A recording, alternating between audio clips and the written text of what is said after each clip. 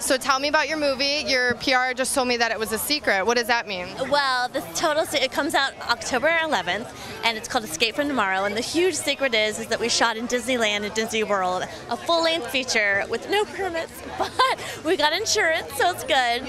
So it has a lot of good buzz about it. People are really excited to see it. It already has a crazy fan base. It premiered on Sundance, so everyone's really excited to see it. We got a lot of good buzz. People are saying it's like a kind of a cult film.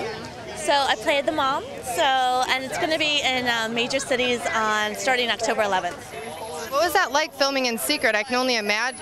It was actually crazy. I just booked the role and I was like, okay, that's great. You know, it's not my job to know if they have permits or not.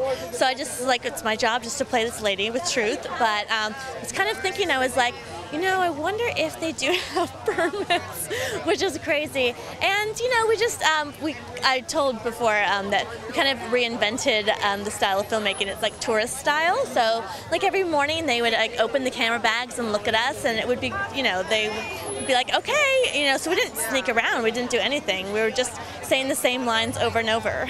Well, that sounds very interesting. I look forward to seeing it. Thank you. Yeah, thank you.